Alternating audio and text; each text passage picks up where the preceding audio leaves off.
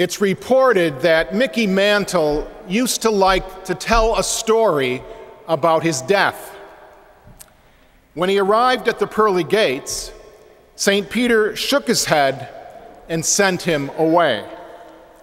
Resigned, Mantle turned to go, only to be summoned back.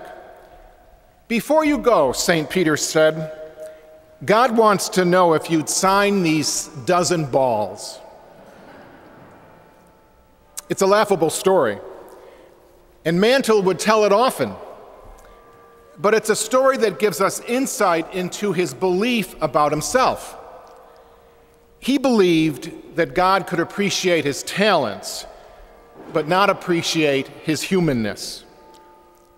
If you know his story at all, you know that he was always very hard on himself. He didn't feel very worthy of heaven. And of course, there were enough facts about his life that tell us of his human fragility. He stated that he was driven to alcoholism by the fear of an early death. You see, his father and grandfather both died of Hodgkin's disease before the age of 41. He was also very honest about his relationship with his wife and his children. He was wayward. He neglected them. And we all know that he could be crude and surly and downright obscene to his adoring public. Bob Costas, the NBC broadcaster, eulogized him as a fragile hero.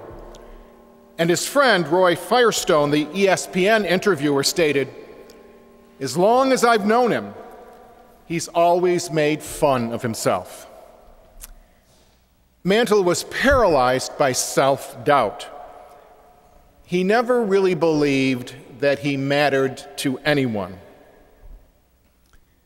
In our second reading this weekend, what does Paul tell us? He says, "I was once a blasphemer, a persecutor, arrogant, but I have been mercifully treated." You see, Paul knew that this Jesus Christ came into the world for just such a person as him, for the sinners. And what does Paul say? "Of these I was foremost." He didn't make fun of himself like Mantle did, but he was all too aware of his humanness. But he believed that even in the midst of his humanness, he was worthy of God's love. And what does Luke tell us in the gospel? He tells us that this Jesus welcomed sinners and he ate with them. That Jesus tells us of a God who would leave the 99 righteous and go after the lost one. Yet there are so many people in our world who are just like Mickey Mantle, paralyzed by self-doubt, never really feeling that we matter. Mantle was broken. He was an extremely vulnerable human being. And the scriptures this weekend talk to him. He is just the kind of person that Christ was so interested in. And it's unfortunate that so many people like Mantle, so many broken people, don't understand that they are the ones that Jesus talks about. The lost, the broken, and the ones that our God and Jesus go after all the time. Elisa Morgan is a nationally recognized speaker. She's written about 15 books. She often contributes to Christianity Today. In one very interesting book, she entitles it The Beauty of Broken. And she shares her own personal story of brokenness from her original family of origin to her second family, which is, of course, her husband and 2 grown children.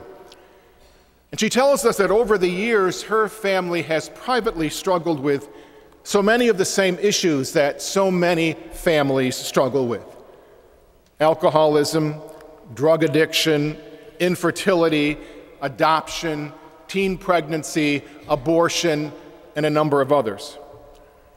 And as she tells us these stories, each story layers onto the next to reveal the brokenness that comes into so many of our lives without invitation. And what she does in her book is that she destroys the myth of the perfect family. There is no such thing as perfection. We're all broken in our own way. Now, if you are on the internet much, perhaps you are familiar with TED, T-E-D. It's technology, entertainment, design. It's a set of global conferences owned by the private nonprofit Sapling Foundation under the slogan of ideas worth spreading. It was founded in '84 as a one-time thing, and it continues on today, and there are some wonderful conferences on it, and I've put that on the bulletin for you to look at. There's one such conference by sociologist Brené Brown entitled The Power of Vulnerability. And since August of this year, it has garnered over 10 million hits. And for very good reason. Because what she does in this conference is she tells us that we are hungry for the freedom to admit our vulnerability. She pushes us to embrace our own brokenness with the reality that we are not alone in it, that we are or easily could be just one step away from all the broken people around us. This is sort of what she says. She says, we are those people. The truth is, we are the others.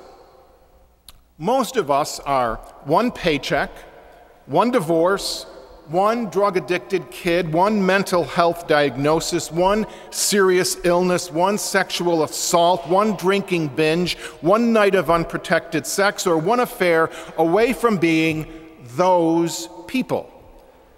The ones we don't trust, the ones we pity, the ones we don't let our children play with, the ones that bad things happen to, the ones we don't want living next door.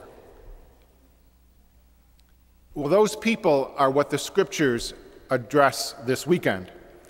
The scriptures are all about our brokenness, our imperfections, and God's overwhelming mercy and compassion.